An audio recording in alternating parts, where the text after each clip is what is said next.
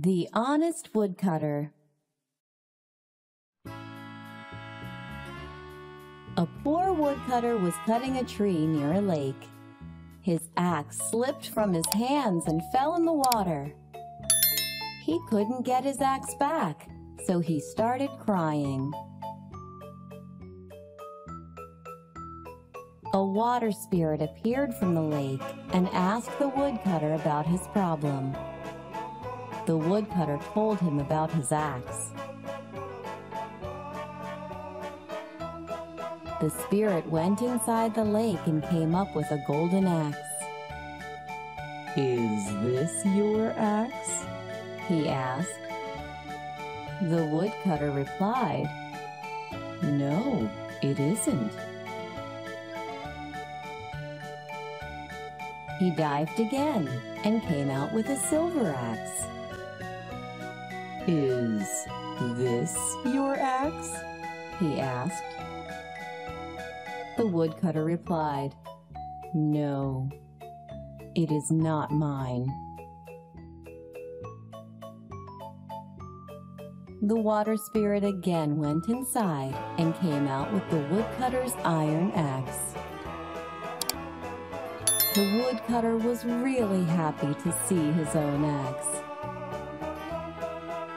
"Yes, this is my axe," he said. The spirit was very pleased with the woodcutter's honesty. He gave the woodcutter all 3 axes as a reward. The woodcutter returned home and told his neighbors about what had happened. One of them was greedy and wanted the gold and silver axes. The next day, the greedy neighbor went to the same lake and threw his axe in the lake. The water spirit appeared from the lake holding a golden axe. He asked the man whether that axe was his. The woodcutter couldn't control his greed and said, "Yes, this is my axe." The spirit knew he was lying. He took the golden axe and vanished inside the water. The greedy man lost his only axe. He had learned his lesson.